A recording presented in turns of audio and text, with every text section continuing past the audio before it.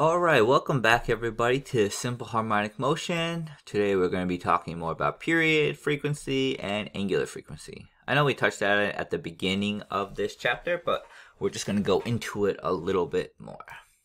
Okay, so maybe before I go into it, I should just mention the period is how long it takes to make one cycle. So if something is going back and forth, how long it takes to go back and forth one time.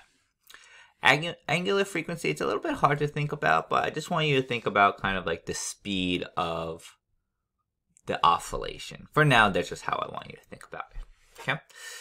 Alright, this is a good video that shows how similar simple harmonic motion is to uniform circular motion. So I would definitely suggest watching it if you can. It's a great intro. Okay, so one thing.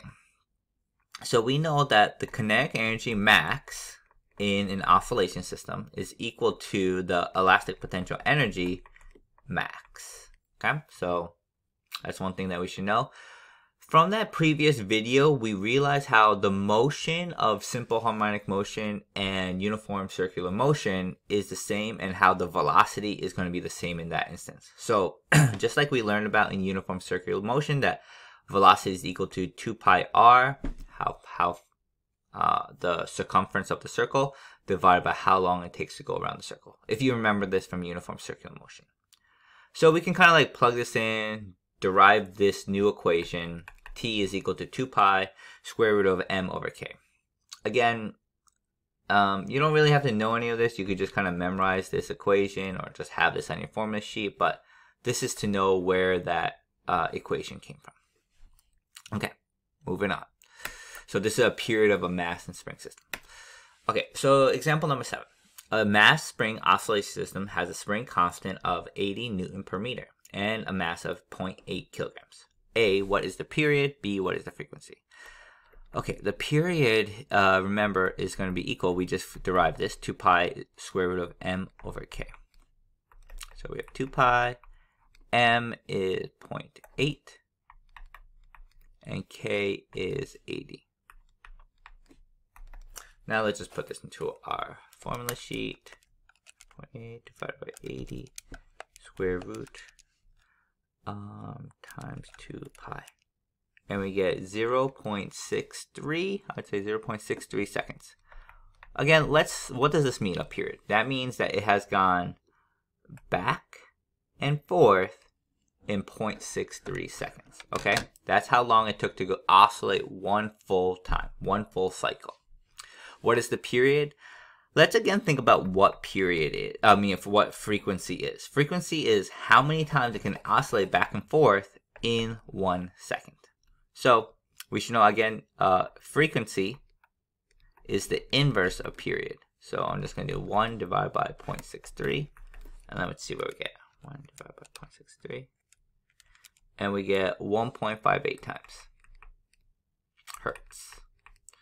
So what is this telling us? Let's say it starts all the way at the amplitude over here, and this is the other amplitude, the negative one. It's going to go all the way there and back, and it's going to go around there all in 1 second. So in 1 second, that's how fast it's going to be. That's how fast it's going to go. Okay, 1.58 hertz. All right, moving on. Alright, example number 8. A spring is mounted horizontally with its left end fixed. A force of 6 Newton is causing displacement of 0.03 meters. A 0.5 kilogram glider is placed on the frictionless air track, and pulled 0.02 meters and released from rest. Okay, so we're using the same spring here. A, what is the force constant of the spring? So we're looking for the spring constant here. Again, we should know that the force of the spring is equal to kx. Okay, that's Hooke's law. So we know the force of the spring, we're stretching it 6 newtons. And we don't know what the spring constant is, that's what we're looking for. But we do know that when we use 6 newtons of force, it stretches 0.03 meters. So I'm going to do 0.03, and let's see what we get for k. 6 divided by 0.03, we get 200 Newton per meter. Okay. Part B is the angular frequency. I know that we haven't looked at the formula in a while. That was kind of like the introductory lesson, but we should know that the angular frequency is equal to 2 pi times frequency, or 2 pi divided by t. Okay, either one you want to use. Do we have any information? We don't know. Well, I guess we have to find the period first. So I'm actually going to do part C first. We know that the period is equal to 2 pi m over k. So we have 2 pi. The mass is 0.5 kilogram glider. And we found k, that's divided by 200. So let's find what the t is. 0.5 divided by 200, square root of that, times 2 pi. And we get 0.31. Again, this is how long it takes to make a full oscillation, a full cycle. Now that we do know that, we can find the angular frequency, which is 2 pi divided by 0.31. Let's see this. 2 times pi divided by 0.31. And we get 20.27 radians per second. Okay. Oh, whoops, sorry. I've never forgot. I found the frequency, which is 1 over t. So 1 over 0.31. And that is 3.22. Okay. All right, moving on. Okay, an unknown mass is attached to an ideal spring with a force constant of 120 Newton per meter. Let me just put that there. It is found that it is found to vibrate with a frequency of 6 hertz. Okay. Find A, the period of motion. Okay. So what is this telling us, this frequency of 6 hertz? That means in 1 second, it has gone back and forth 6 times. Okay? So we know that the period is going to be pretty small. It's going pretty fast. So period is equal to the inverse of frequency. So let's find what that is going to be. 1 divided by 6. 0.17 seconds. Okay? What is the angular frequency? It's going to be, angular frequency is going to be equal to 2 pi times frequency. So 2 pi, frequency is 6. 12 times pi, 37.7 radians per second. What is the mass of the body? Okay, great. Let's see. What do we have? We have k? Okay, so I think we could do the period is equal, well, part C, to 2 pi square root of m over k. So this 2 pi square root of mass. The mass is unknown. That's what we're looking for. K is 120. And we know the period is 0.17. All right, so let's do something. 0.17 divided by parentheses 2 pi. Whenever you're using that pi, make sure things are in parentheses or you're going to get some weird numbers. Great. Squared times 120. And then I get the mass is equal to 0.09 kilograms. Okay. D, how would the period of motion change if the mass of the object increased? Okay, so a lot of times when looking at questions like this, you want to intuitively think about it. My suggestion is to more analyze it and look at the formula. So we have period is equal to 2 pi square root of m over k.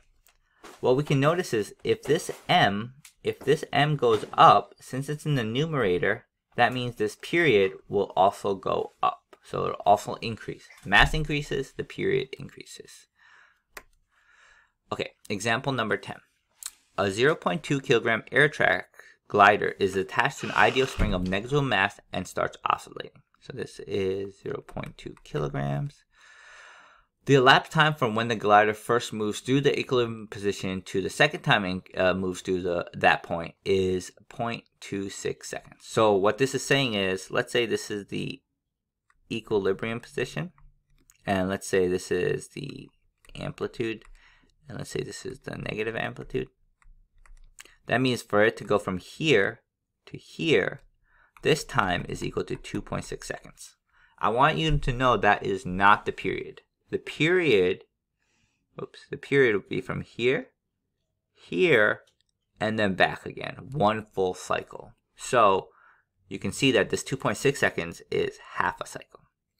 Okay, anyway, find the spring constant. So we should know that the period is equal to 5.2 seconds, double this 2.6. Now that we know that, we can do period is equal to 2 pi square root of m over k. Period is 5.2, 2 pi, mass is given 0.2, and then k is what we're looking for. So let's do this. 5.2 divided by parentheses 2 pi. Square root of that. And then I can do 0.2 divided by the answer. And I get k is equal to 0.29 Newton per meter. Okay. Hopefully that all made sense and that was good. Moving on, I believe to the last one. Conceptual example number 2. An object is undergoing simple harmonic motion with a period of 0.9 seconds and has an amplitude of 0.32 meters. At time t equals 0, the object is at position 0.32 meters and is instantaneously at rest. Calculate the time it takes for the object to go from 0.32 meters to position 0. So we want to know how long does it take to go from here to here. Okay, what does this time take? We know that when it oscillates back and forth, one full oscillation is equal to 0.9 seconds. Okay. So when it's just going, a full oscillation is here to here to here to here. What this tells us is just this leg of the journey, which we're looking for, is going to be 1/4 of the period. So that's going to be 0.9 divided by 4, and that's going to give us 0.225 seconds. Okay. Hope that all made sense. Thanks for watching, everyone.